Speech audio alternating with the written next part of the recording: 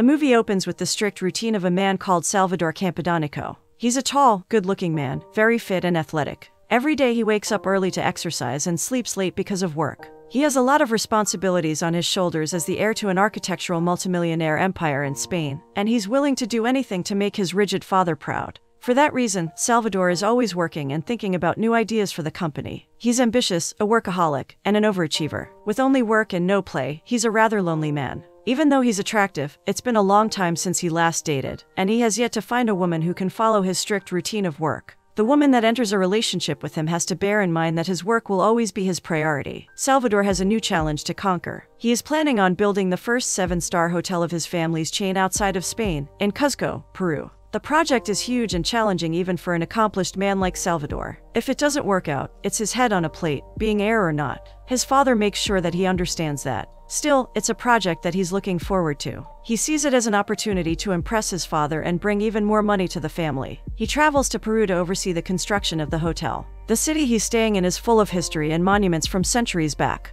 It's the perfect location for a 7-star hotel because it has a view of the Andes Mountains, and it's a vacation spot for tourists from all over the world. Salvador can barely contain his excitement when he arrives and films the place where the hotel will be built. The downside to a huge hotel in the middle of a small historical city is that it will take away the bucolic vibe it offers, mainly because they chose to build it right next to the centenary Spanish church. Neither Salvador nor his company cares about that, though. They only want the best place to build their next business. Salvador is staying at an old, big house in downtown Cuzco. One evening, his door won't open, so he has to go stay at a hostel because it's pouring rain. The hostel is cozy and romantic, completely different from the expensive hotels Salvador is used to. There is a live show happening right when he enters, and while he searches for a place to sit, he hears a voice that catches his attention. It's a woman singing about love. She is pretty with long honey blonde hair and blue eyes. Her voice is beautiful, and Salvador can't stop staring at her. When she stops singing, she and the other guests start to excitedly dance. Salvador watches in confusion and interest at the woman fluidly moving her body. Another guest notices him standing there like a tree and approaches. He wonders about the blonde dancing with a piece of paper on her behind, shaking her backside in another man's face. The woman replies that it's a traditional dance in which the woman chooses a man she likes to light the paper on her backside with a lit candle. She hands him one and tells him to try his luck with the blonde. Salvador awkwardly dances with the blonde and lights her paper. He's expecting something to happen after that, but Ariana, the blonde, leaves him hanging.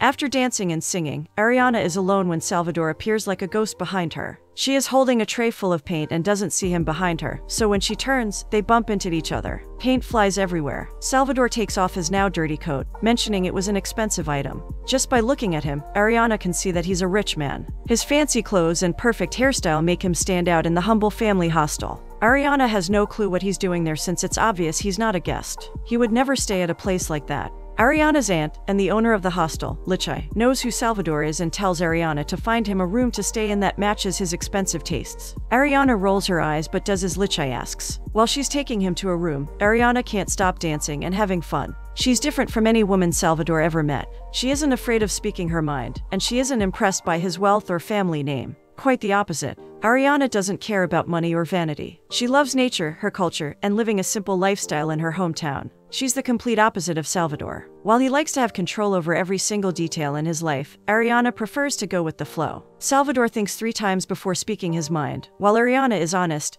and open. She even tells him that he needs to relax after 10 minutes of talking to him. It's refreshing and different from what Salvador is used to. Ariana shows him the room he's staying in, and he invites her for a drink. With no preamble, Ariana tells him that she doesn't like handsome men, especially not ones with a coat that costs more than her rent. Still, Salvador can be charming when he wants and convinces her to give him a chance. While drinking, they find out they have more differences than similarities. Salvador isn't looking for a relationship, and Ariana is. He doesn't mind sleeping with someone after just meeting them, and Ariana does. Still, despite knowing that he won't do her any good, Ariana is attracted to his bright blue eyes and sharp tongue. Salvador is attracted to her effortless beauty and sensuality. It's like fire meeting gasoline. They sleep with each other after meeting once. The following morning, Salvador wakes up alone. For the first time in years, he oversleeps. Ariana is already up, helping her aunt at the hostel when he approaches them smiling from ear to ear. He accompanies Ariana while she's doing her chores and then they go to his room. There, he explains that he's staying there for a year or two to build a hotel. He thinks she will be impressed by his work and project for Cuzco, but Ariana is upset. She sees the hotel as a modern monstrosity in a place where the biggest attraction is history. She calls him a colonizer for bringing his hotel to their bucolic city under the excuse of generating more tourism. and money. To make things worse, Salvador confesses to being interested in buying the hostel because it has the best view in the city. Ariana argues with him that her aunt won't sell the hostel, no matter the price, but for Salvador, a man who was born rich, everyone has a price. Ariana leaves him alone after confirming that what they had the night before was a one-time thing. Salvador is confused by her anger. He doesn't understand why she can't see the advantage of having a huge hotel in her city. Ariana is angry with herself. Salvador represents everything that she doesn't like: money, greed, and arrogance. She can't believe that she fell for his witty comments and slept with him. If she had known that he was planning to build a hotel in Cuzco as if it was Dubai, she would have told him to get lost. Although she loves traveling and she's barely home, she loves her hometown with a passion. It's full of tradition, culture, and history, and that is priceless for her. No money in the world can build a place like that. To make matters worse for her, Licha is planning to sell a part of her property to Salvador. She can't believe her aunt. For the next couple of days, Ariana is in a terrible mood. Whenever she sees Salvador, she calls him a different name. She can't stand his face and what he represents. For her, he's a robot that only cares about money and work. In turn, Salvador is having the time of his life. For the first time, he's able to relax in a calm place and get to know new people. He gets especially close to Lichai, since she always indulges him. He still works, but now that he's away from home and his father, he doesn't have to worry as much as before. Moving on, Salvador continues staying at the hostel and preparing to build his 7-star hotel. One day, his worker finds a box buried underground and brings it to him. When he opens it, he finds that it belongs to Ariana. It's a box full of mementos from her past. He takes it to her and Ariana is emotional when she sees the contents. She quickly gets rid of Salvador, thanking him for digging up her memories. He's confused again because he thought for sure she would be happy with him. Despite her harsh behavior towards him, Salvador genuinely likes Ariana. He thinks she's fun and spontaneous, a breath of fresh air for him. He just doesn't understand how important the hostel is for her. When Ariana's parents died, she went to stay there with Lichai. She grew up in the hostel, and it's part of her life. She never thought she wouldn't be able to return there whenever she missed it.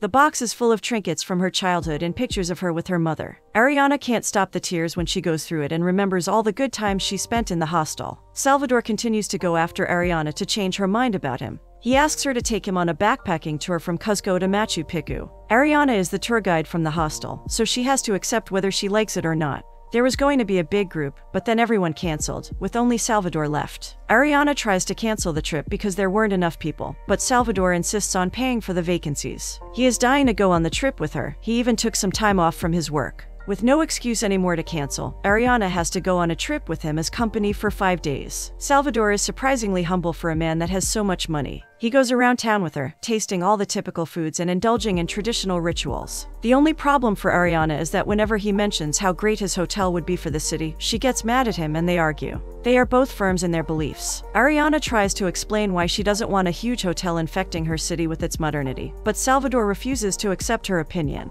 He keeps trying to make her see that it would bring more money to the city. For the sake of their trip, and because he doesn't want to argue with her all the time, Salvador suggests a truce. They are not going to talk about the hotel anymore. Ariana accepts it. After their truce, things between them go back to being carefree and fun. Salvador is a man of the city, so he rarely took time to enjoy things in nature. Ariana, on the other hand, loves nature. He starts seeing that there's beauty in silence and in watching the stars in the middle of a veil. Ariana teaches him to mediate and stop worrying so much about everything, and he does. It's surprising for him how he's letting things go during that trip, opening his mind to other things, not only work. He even sleeps during the day, something that he has never done before. In turn, Ariana finds his discoveries funny. He's like a kid after finding out that Santa left him gifts. When they reach their first destination, a Korean couple asks if they want help taking pictures and they accept. Salvador then lies and replies in Korean that he and Ariana are a couple on their honeymoon sighting around Peru. When Ariana finds out, she laughs about it. They start talking about marriage, and again they disagree on a subject. Ariana doesn't believe in love. She thinks marriage is like chains that bind a person, not something she would like for herself. She prefers to have tattoos because they last more. Salvador not only believes in love, but he's waiting for it.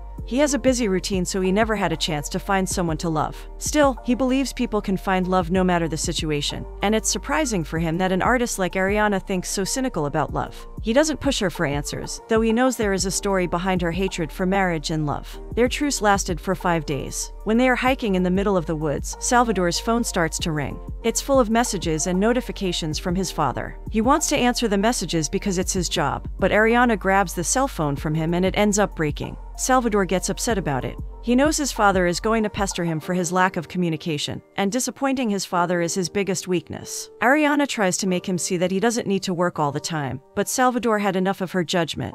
He tries to understand her and her world while she only criticizes him. She doesn't understand the importance of that hotel to him. After years of trying to get his father to trust him, he has the opportunity. If he messes it up, his father will be furious. After arguing, Salvador storms out and Ariana berates herself for talking too much. He gives her the silent treatment and Ariana can't bear it. To get in his good graces again, she takes him to a special place that tourists never go to. It's an old Inca ruin with a crystalline swimming pool. Salvador is enchanted by the place and soon forgets his cell phone or his father. They swim for some time, talking about their lives. He asks if she knows where she's going after Cuzco, but she doesn't have anywhere planned yet. Salvador admires her courage in traveling alone, another thing that differentiates them. He likes the routine and the control he has in his life. In turn, she loves freedom and to do whatever she wants every day. As she talks about her life, Salvador tries to kiss her again. At first, she's hesitant because she's afraid of getting too involved with him, mainly because they are going their separate ways eventually. Their attraction is already more than she can handle because he does things that she doesn't agree with. Salvador insists that they enjoy the moment, and they end up kissing again. It's easy to forget real life and their divergence in opinion when they are having so much fun with each other. They finally reach Machu Picchu after days of hiking by themselves. By the end, they are acting like a couple, caressing and holding hands. Ariana is sad that they have to go back. She enjoyed their time together a lot, and she knows when they go back to Cuzco, she's going to distance herself. She's developing feelings for him, and that makes her uncomfortable. She sees dating and relationships as taking away her precious freedom, and she's not ready to commit. On the other hand, Salvador is half in love with Ariana already. He admires her not only for her beauty but her lifestyle and authenticity. He hopes he can convince her to stay in Cuzco and see where their relationship can lead them. When they are returning on a bus, it starts raining and Ariana gets anxious. It's the first time Salvador sees her decomposed. To make things worse, the bus gets into a small accident in the middle of the highway and it triggers Ariana's past trauma. It's so bad that Salvador decides to get off the bus with her and walk back to the city. He's quiet during their walk, not sure what to say to her. Ariana is somber, a mood that doesn't fit her bigger-than-life personality. Back at the hostel, Ariana leaves Salvador and goes straight to her room to brood. Salvador worriedly asks Lichai what could have triggered Ariana. She explains that when Ariana was 13, she and her parents got into an accident, and they passed away. Ariana was the only one to survive. Knowing about the accident helps Salvador understand Ariana a bit better. He knows why the hostel is so important to her now. It was the place she moved into when her parents passed away. Half of her childhood was spent there. It also makes sense that, though she loves the place, she's always traveling somewhere else. The memories are hurtful to her, so she runs. When Salvador is alone in his room, reality comes crashing in. His father is upset with him, and he has hundreds of emails to answer. To make things worse, his father isn't happy with the project again and wants Salvador to buy more land to make the hotel bigger. He even threatens to take money from his inheritance if he doesn't fix the problem. Salvador has to go to a meeting with the mayor of Cuzco to see if there is anything they can do to build a bigger building like his father wants. Meanwhile, Ariana is crying her eyes out in her bedroom. Lichai comforts her, but it's hard for Ariana to forget all her traumas. The next day, Ariana and Salvador meet again. She isn't cold to him, quite the contrary. After the way he helped her and respected her pain during the bus accident, she couldn't be mad at him anymore. As long as they didn't talk about buildings or hotels, their relationship was good.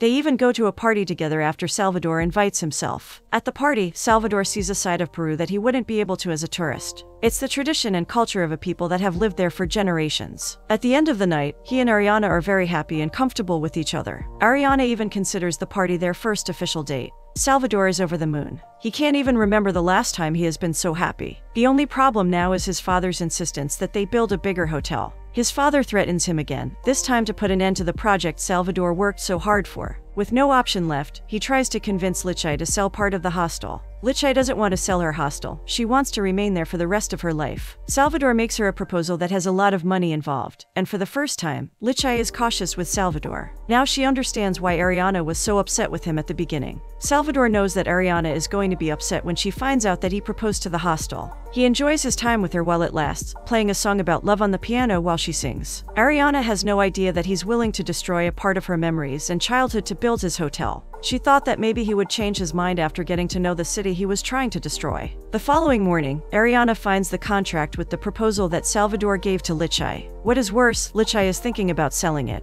Ariana starts crying and decides that it's time for her to move. Lichai tells her she's being a coward running away from her problems again. Ariana doesn't want to hear that she's acting immature, much less that she may be saying goodbye to someone that could be important to her. It's obvious that she likes Salvador. She's half in love with him after getting to know him better. Lichai advises her not to run from him because she might regret it later. The main issue, though, isn't Salvador. It's the fact that Ariana can't let go of her past. It haunts her, so she tries running away from it. At the same time, she sees the hostel as solid proof of the good moments she spent there with her family. It's her home. If she doesn't have the hostel to come back to, she's truly alone in the world. She packs her bags after her talk with Lichai and gets ready to leave. Salvador goes after her, but she refuses to talk to him. His father appears right at that moment, and Salvador has to decide between welcoming his obnoxious father or going after the woman he's in love with. He goes with his father. His father can't stop talking about his investments and that Salvador is a failure. Salvador is fed up with his father and can only think about Ariana. Lichai appears and informs them that she won't sell her hostel. She feels sorry for Salvador, but she doesn't want to sell something so important to her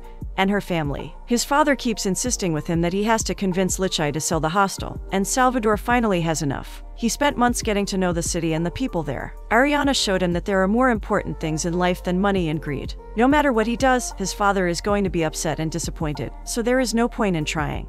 He quits his job and tells his father that he doesn't identify with the company anymore. His father is shocked. Salvador quickly goes after Ariana before she could disappear somewhere in the world. Lichai has no idea where she went, so he has to pray for fate to help him. He goes to the train station and takes a train to the place Ariana had said she wanted to visit. When he arrives at his destination, he starts going around asking people if they have seen Ariana. He goes everywhere and can't find her. At the end of the day, he's sad and desperate. He cries by himself while watching the sunset because he thinks he lost his chance. After such a lonely existence, only worrying about work, he finally had a shot at being happy. He let his father destroy it. He spends days looking for Ariana. On his last day before he went back to Spain, he receives a message that his other phone, the one Ariana accidentally broke, had been turned on. He now had her localization, so he quickly packs his bags to go after her. He grabs a ride with a group of YouTubers and goes straight there. Meanwhile, Ariana has no idea that he's looking for her. In her mind, her aunt sold the hostel and Salvador already started building his monstrosity of a hotel. After days of traveling with a group of strangers, another thing that he would have never done before, he arrives at the place Ariana is staying.